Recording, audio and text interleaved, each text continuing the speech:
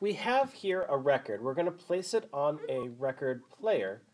While we place it on the record player, it's going to go from 0 RPM and eventually speed up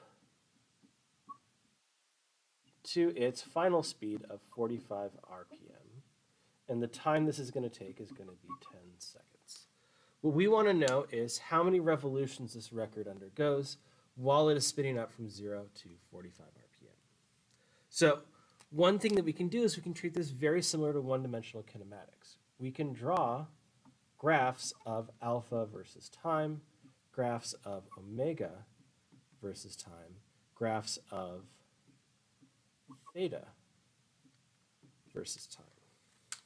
In our case, right, we do have a change in omega, so we can write our final and initial, or initial and final, 0 and 45, and we just have a nice constant acceleration. So for this, we can then write this as a constant acceleration, and then this would give us a parabolic relationship. So in our organized step, we can write the circular kinematic equations. So equation 1 is omega f equals omega I plus alpha t. And we can kind of use, Greek letters for all of the Greek characters we're using. So theta f equals theta I plus omega I times t plus 1/2 alpha t squared.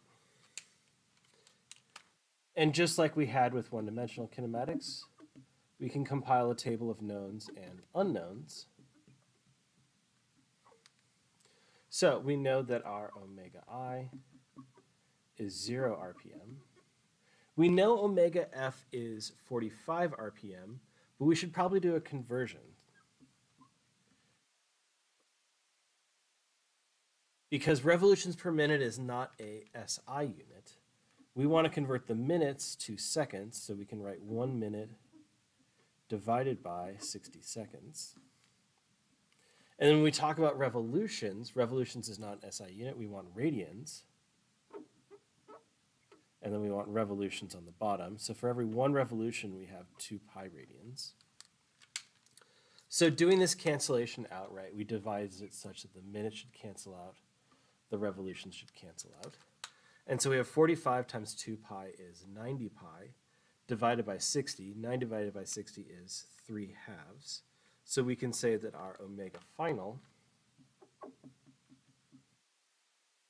is 3/2 pi radians per second. We don't even have to spell out the full seconds. So then we are going to then find out what alpha is. We know the time is 10 seconds. We know our initial position is 0 radians, and we want to find our final position. So if we look at equation 2, we don't know theta f and we don't know alpha, so we don't have enough to solve here. But if we look up at equation 1, we know omega f is 3 pi over 2. We know omega I is 0. We don't know alpha just yet, but we know time is 10 seconds. So we can solve for our alpha, which should be 3 pi over 20 radians per second. And once we have that, then we can use that to find our equation 2. So now we have theta f equals 0, so don't need to write it. Omega I is 0, so don't need to write it. And then we have 1/2 times alpha, which is 3 pi over 20 times time squared, which is 10 seconds quantity squared. So just quickly before we cancel anything out, 3 times 10 times 10 is 300 pi. 20 times 2 is 40. So 300 pi divided by 40, we can do 0 and 0, and 3 divided by 4 is 7.5.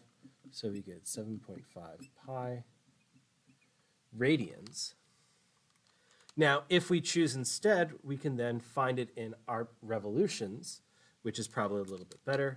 So then we again have 7.5 pi radians times 1 revolution divided by 2 pi radians. So we can get another cancellation of the radians and radians, And then we're dividing by 2 pi, which is why we kept this 2 pi all the way over. 7.5 divided by 2 is 3.75.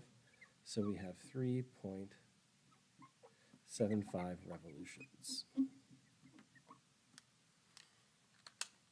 And that's how many revolutions it takes as it accelerates from 0 to 45 over 10 seconds.